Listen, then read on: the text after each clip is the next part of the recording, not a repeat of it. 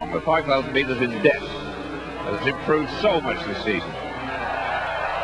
Well, I mean, we've got so many athletes in here running the 13:10. We've got 7 men who've run under 13:10 for a 5,000 metres, and I can't believe there's ever been a race where there's been so much talent stacked up in one championship event.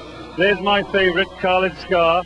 He chose to run the 5,000 rather than the 10,000 metres. He's the fastest man in the world this year, and the only title that's available to him that he's never won is a World Championship title on the track.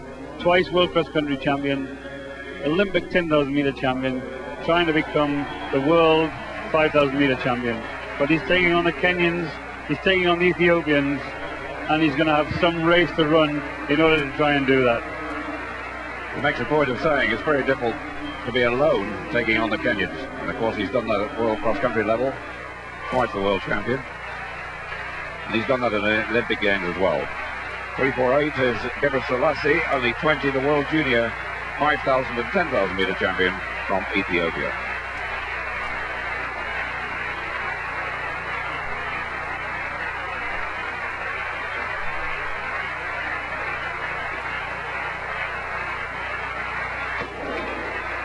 So the runners very unsettled. A long way they go. They're in 2 groups, and as in the women's 3,000 metres, they split as they turn into they join up as they turn into the straight. Staggered, so they all run the same distance, and Khalid Skar on the near side, followed by Chasiri and Bikila.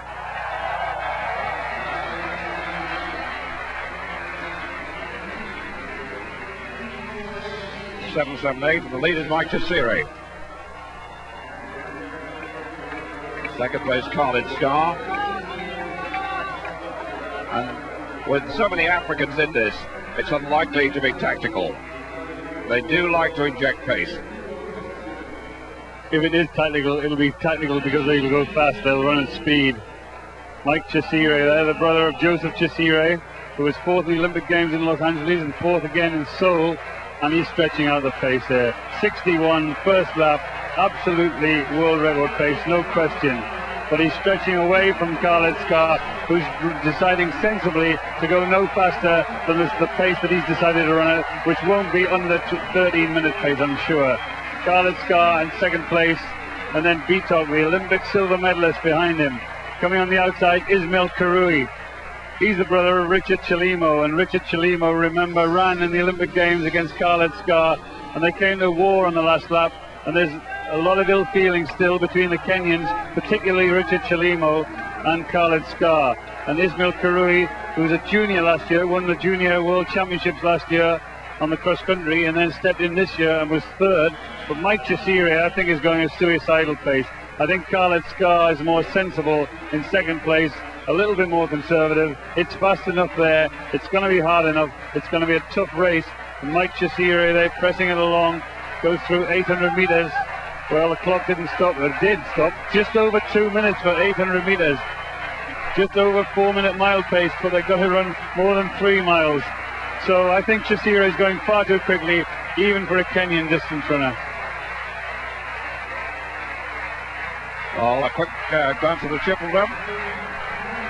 Well, Mike Connolly looking to the crowd to give him a big lift here. We're in the 3rd round, and Connolly is back in 4th place. Oh, that looks better. That was about as long as the foul he had earlier, but it's a valid jump this time. One almost senses every time this man steps onto the runway, you're about to see something special. And he may well have produced something special in the 3rd round. That was the round Dan O'Brien said he was going to do it in, and my goodness, look at that. The distance between 17 metres and the 18-metre line. If those lines are correct, that could be a huge jump. Mike Connolly just checking. Now this will mean he could go ahead of Jonathan Edwards, who'll be down to 4th place if it's in excess of 17:24, and it certainly is that. 17 metres 70 for Connolly. What a lead at the end of the 3rd round.